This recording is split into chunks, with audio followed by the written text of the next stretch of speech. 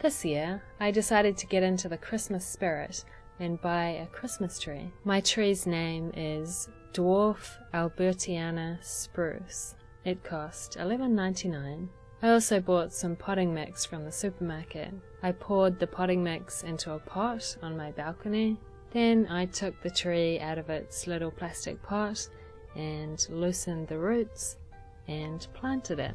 Then it was time to decorate the tree. My decorations were all too big for the tree, so I decided to pin them around the pot instead. And then I leaned Santa against the tree. He's almost as tall as the tree.